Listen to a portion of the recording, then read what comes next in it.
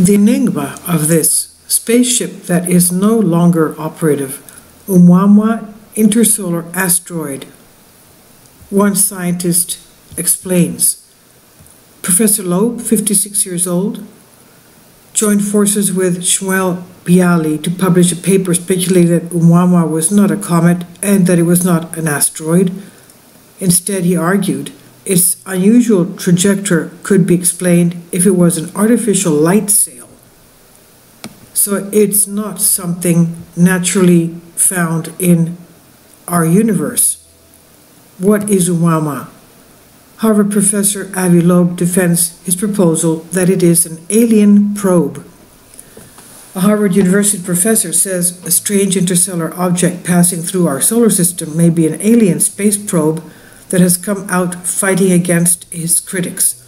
This is on News Australia by Jamie Seidel.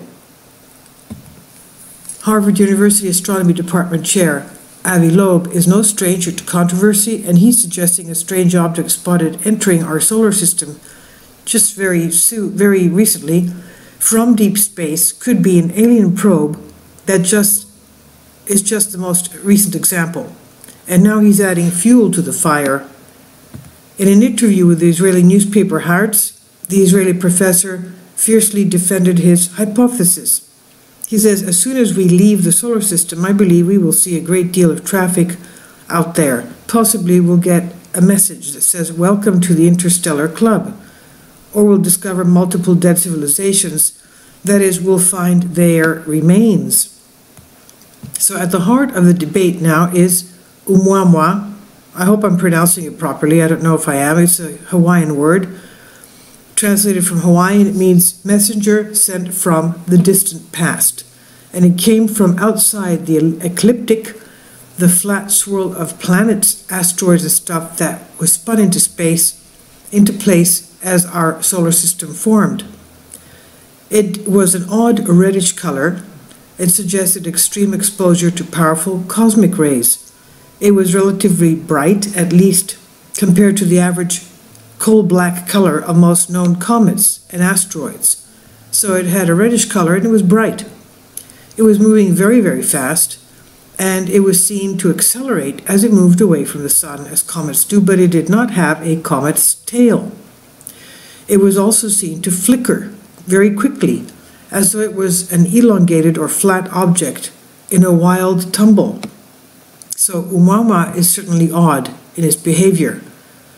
So how do we come from that to aliens?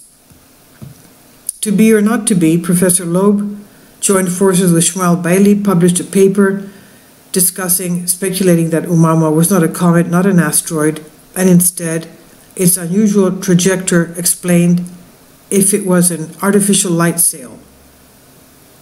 The search for extraterrestrial intelligence already checked, and it had devoted some of its precious radio telescope time to listen closely to this object, and there was not one single peep from it. No radio messages or beacons, no radar position-finding emissions, nothing. But Professor Loeb is not discouraged. He says, I don't care what people say. I say what I think, and if the broad public takes an interest in what I say, that's a welcome result as far as I'm concerned. But in an indirect result, since it's like politics, it's not based on popularity polls. But he seems keen to ramp up the speculation. He says, we have no way of knowing whether it's active technology or a spaceship that is no longer operative and is continuing to float in space. This is what Haaretz quotes him as saying. Quote, but if Oumuamua was created together with a whole population of similar objects that were launched randomly, the fact that we discovered it means that its creators launched a quadrillion number of probes like it to every star in the Milky Way. Now, that's a major imagination. Professor Loeb says he believes the universe to be littered with alien debris, and among them are living societies. And he states finding them should be our top priority. Quote, our approach should be an archaeological one. In the same way we dig in the ground to find cultures that no longer exist, we must dig in space in order to discover civilizations that existed outside our planet. Now, what about the scientific method? Professor Loeb discussed about Oumuamua's origins. They were widespread within the scientific community. He says scientists of senior status said themselves that this object was peculiar, but were apprehensive about making their thoughts public. I don't understand that. After all, academic tenure is intended to give scientists the freedom to take risks without having to worry about their jobs, end quote. However, the extreme caution with which scientists watch their words as they seek such high status has a tendency to carry over. Quote, as children, we ask ourselves about the world, we allow ourselves to make errors, we learn about the world with innocence and honesty. As a scientist, you're supposed to enjoy the privilege of being able to continue your childhood, not to worry about the ego, but about uncovering the truth, especially after you get tenure, end quote. But critics point out that there's a difference between speculation and hypothesis built upon measurable quantities, proofs that is. He says, quote, while speculation is still spot on in my opinion, this is what Monash University astrophysicist Michael Brown says, quote, an artificial origin is not ruled out by the data, but given a natural explanation is consistent with the data, the natural explanation has to be preferred, end quote. So this does not deter Loeb. He says the search for extraterrestrial life is not speculation. It's a lot less speculative than the assumption that there is dark matter, invisible matter that constitutes 85% of the material in the universe, end quote. Professor Loeb is also an advocate of Russian billionaire Yuri Milner's breakthrough star-shot proposal to build thousands of tiny star chips, CHIPS, to propel towards our nearest neighbor, Alpha Centauri, in an effort to explore that solar system. Which may be why the concept sits so high on our mind, on his mind anyway. It's not as though he's entirely unaware of the risks, though. Quote, so it could be that I'm committing image suicide if this turns out to be incorrect. On the other hand, if it turns out to be correct, it's one of the greatest discoveries in human history. Besides, what's the worst thing that can happen to me? I'll be relieved of my administrative duties.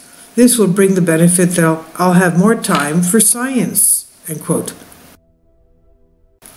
This interstellar object was originally discovered using Pan-STARRS telescope in Hawaii in the Haleakala Observatory. It was discovered recently, as we said, October 19th, 2017. And Hawaiian term is for scout. And it was originally classified as an interstellar object, a hyperbolic asteroid, or a minor planet. I mean, they didn't even know what it was.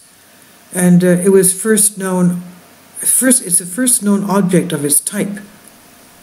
Oumuamua represents a unique case for the International Astronomical Union, a science designation for astronomical objects originally classified as comets. It was later reclassified as an asteroid due to the absence of a tail, and it was unambiguously identified as coming from outside the solar system. It's a new designation that was created for this. One, for interstellar object, I. Oumuamua is the first object so identified and was designated 1I with the rules of the eligibility of objects for I numbers and the names to be assigned to those interstellar objects yet to be codified. And the name, as we said, in Hawaiian means U, meaning reach out for, moi, reduplicating for emphasis, meaning first in advance of. And it reflects the way this object is like a scout or a messenger. But there's more coming out on this, and I'll update you again with more videos concerning what other scientists believe that this object may be, because there's still a lot of questions about this.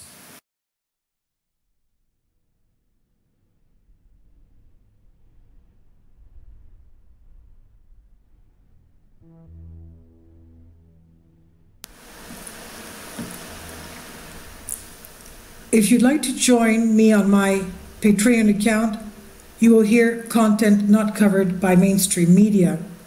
These riveting stories will be based on my research, and I will state my opinions and give my personal insight on diverse and controversial subjects and world events, events not covered by mainstream media, and not supported by YouTube guidelines. So whatever I have on my Patreon, most of those will not be on my YouTube channel. Please consider becoming a member today. More of the most significant and important videos will be on my Patreon channel. Your support helps me to continue my research and keeps this YouTube channel alive.